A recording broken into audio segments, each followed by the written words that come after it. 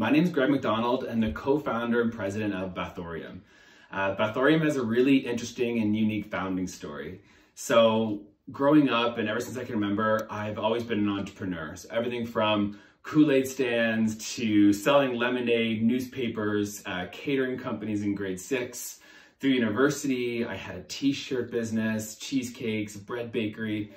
And really through all of these ventures, the common theme was creating and definitely delighting my customers, exceeding their expectations. I really wanted to make products and really wanted to make things with my hands that people were delighted with, and just like they just exceeded what they thought they were getting in a loaf of bread or a cheesecake or a t-shirt.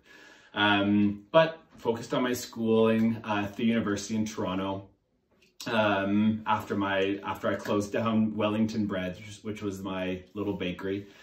It was the summer of 2014 that I was working at a hotel in Toronto, and I left to go overseas to Europe. And I started in Ireland and I worked my way down to Italy.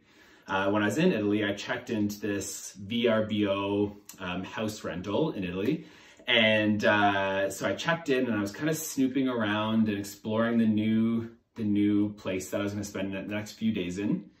And I went into the master suite, the owner's suite, and she had this beautiful bathroom. And in the bathroom, there was this gorgeous clawfoot tub underneath the window. And right next to it was a shelf cabinet, I call it an apothecary, full of all these little jars of oils and butters and salts. And so I was very curious. So I started smelling and just kind of opening everything up and smelling it and experiencing it. And she came in and she was like, "Can I draw you a bath?"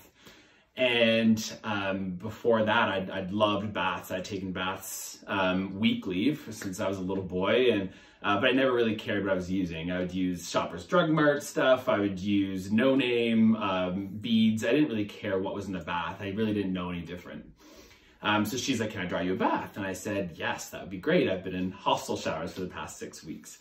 So she starts drawing me this bath and she's adding in coconut milks and different essential oils and clay. And she had a big clunk of cocoa butter and she was shaving it under the hot running water.